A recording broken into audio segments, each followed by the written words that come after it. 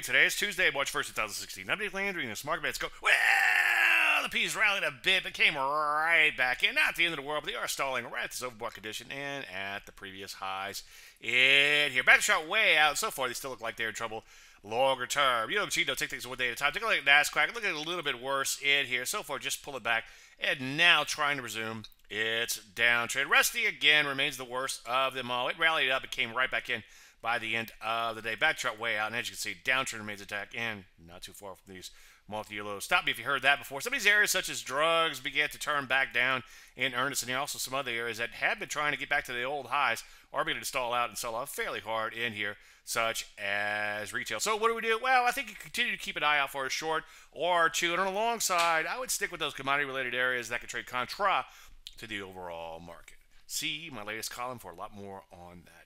Any questions? As usual, Dave at DaveLandry.com. I'm Dave Landry, and you, sir, Mark Bennett.